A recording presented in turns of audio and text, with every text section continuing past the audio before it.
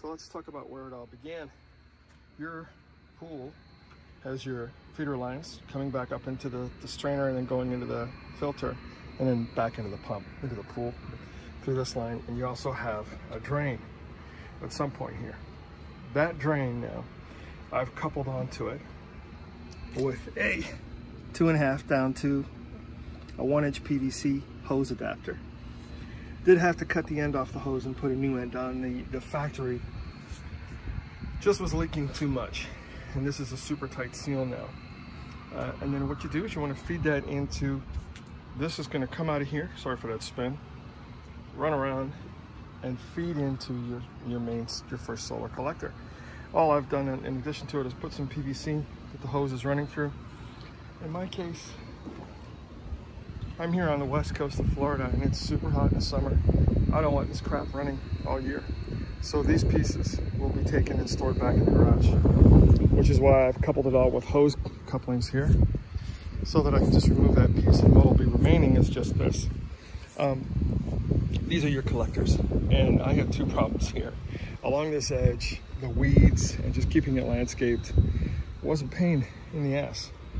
So putting this down, I've laid it down with plastic underneath the sheeting. I've got the collector on top of that and then rocks on the edge, so I'm going to finish out. I like these black rocks, they're just drawing more heat. And here is my return. As you can see, there's that little pool filter I just showed you. This is where it should be draining, but the homeowner didn't really have that installed properly. I'll be correcting all that, make it a little bit tighter, but this is the black pipe that's running back in from this heater. And all that is irrigation pipe from Home Depot. I've got it over here going to a 3/4 inch connector to the hose. On the end of my PVC, I have a hose adapter. This, what you're seeing here is the bigger PVC to keep these two pieces connected, because there is quite a flow of water going through these ends. And then this PVC, the white one on top, is your return. This is the second collector. And water is coming into this guy primarily, into that one primarily, from the pool pump. Runs through that thicker PVC, comes into the second collector, goes through him, and it's heated up by the sun all the way through. And then that comes to this end, is returned here. These actually black little butt connectors, you can get that at your hardware store. These pieces that screw into the end are supplied by the manufacturer of the collector.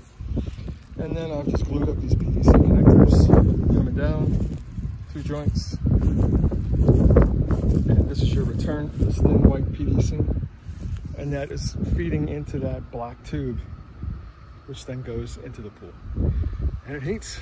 And we're going to show you today the starting temperature of the pool and how warm it gets after a day's running the system.